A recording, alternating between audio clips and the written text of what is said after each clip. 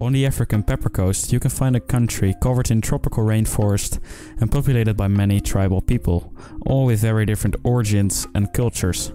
Some indigenous, like the Kru, Bassa, Kisi and Gola people, while others, like the Kapele, Gio and Mano people, actually having migrated there from the medieval Mali Empire. But to comprehend the story of Liberia, this is not the part of the world you want to focus on first. Its story actually starts much further to the west, in the United States of America, that's arguing over slavery.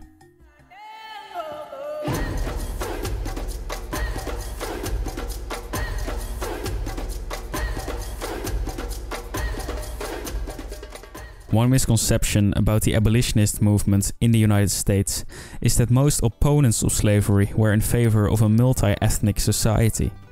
Most actually did not believe that black Americans would be able to integrate into American society, and thus many supported the creation of a colony for free slaves in Africa.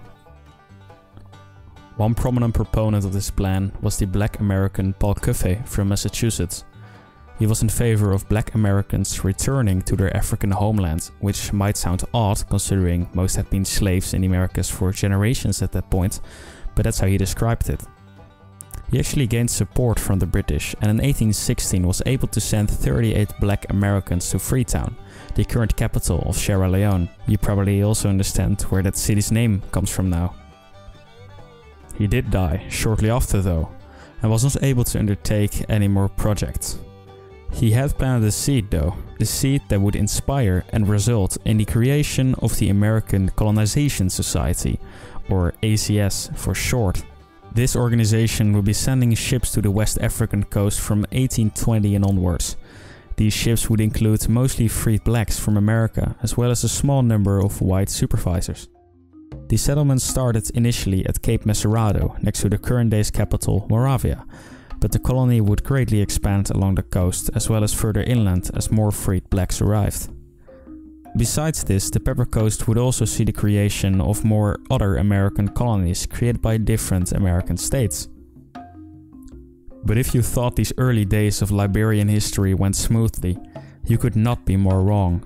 The settlers were plagued by a climate they were not used to after generations in the United States, as well as disease and frequent attacks from neighboring non-Christian tribes.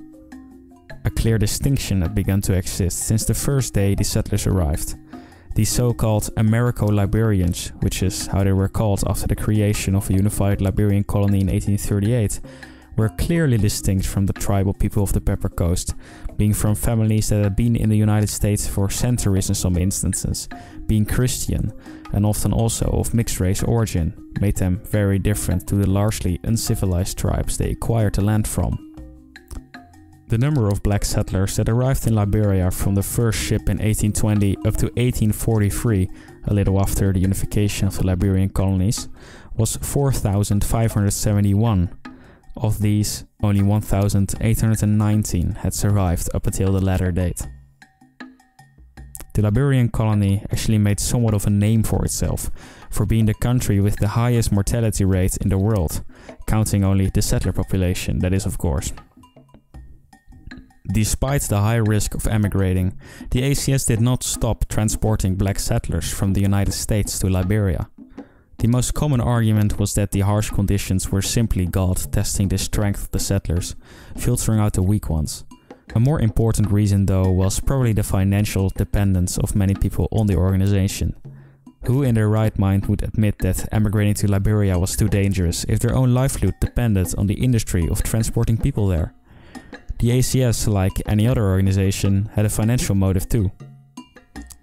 But this did not save them from going effectively bankrupt during the further course of the 1840s. In 1847, on demand from the ACS itself, the Commonwealth of Liberia declared its independence as the Republic of Liberia, with the first black governor of the Commonwealth becoming the first president of this new republic, Joseph Jenkins Roberts. This new republic came up with a political system and a constitution modeled after the United States', and even its political parties had similar sounding names, like the Republican Party or the True Whig Party. Its money became known as the Liberian dollar, and to this day they are still one of the few countries who also use the imperial system of measurement, rather than the metric. it's clearly an American colony. The Republic of Liberia was also predominantly dominated by the small Americo-Liberian minority, both politically and culturally. There was a clear cultural caste system, with Americo-Liberians being considered superior to the tribal people of the land.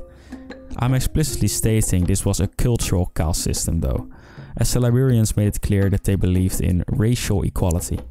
They believed that the tribal people of the land could become equal to them by converting to Protestant Christianity and following Western education.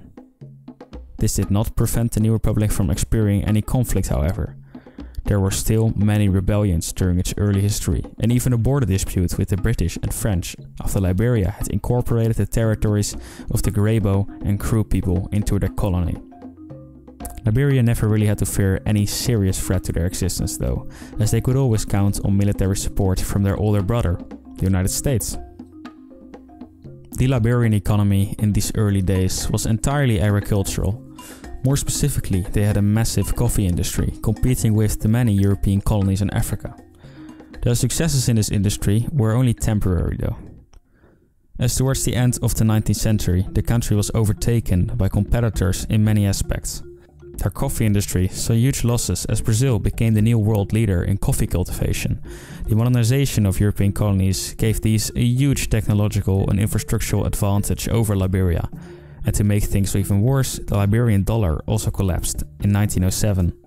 As things started to look slightly better again during the early 20th century, with Liberia becoming one of the world's biggest exporters of iron ore and the world's largest exporter of rubber, a new social challenge faced the country. Since it had existed, Liberia had a clear divide between the Americo-Liberian coastal regions and the indigenous inland. This clear divide came under pressure as more indigenous people showed a desire to move to the coast because of job opportunities. For the longest time, the government would try to suppress this, but from World War II and onwards, they would no longer be able to keep people from seeking opportunities near the coast. From this point onwards, the supremacy of the Americo-Liberian minority became smaller and smaller.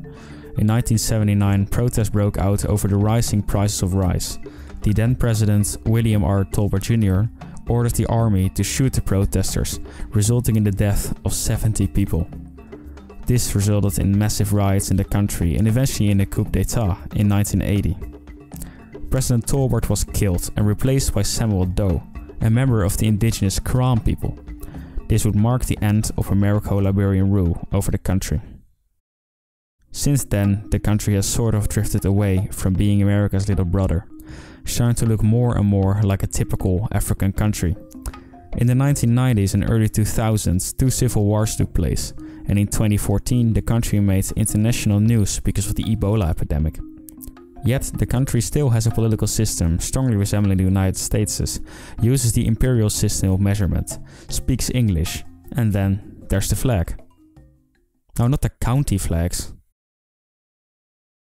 As you've probably noticed from the subject, the intro, and maybe even because you came here from This Is Barry's video on French Algeria, this video is a part of a big collaboration between several history YouTubers. If you want to watch more, I'll highly recommend the next video in line by House of History about the Nile conquest.